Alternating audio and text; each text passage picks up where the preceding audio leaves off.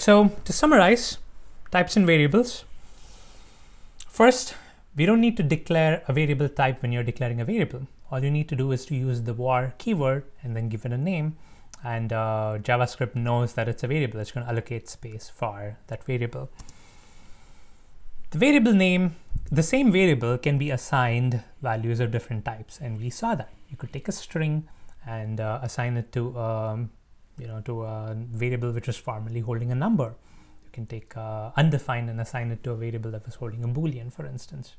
There is no scoping information in the variable declarations. What I mean by that is if you compare it to things like Java, where you have a private int something or a public int something, right? So they have scoping information which tie in with the class model of Java.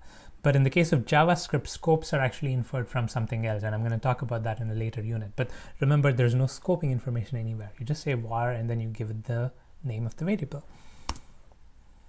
And finally, variables and values can be interrogated. Let me explain what I mean by that.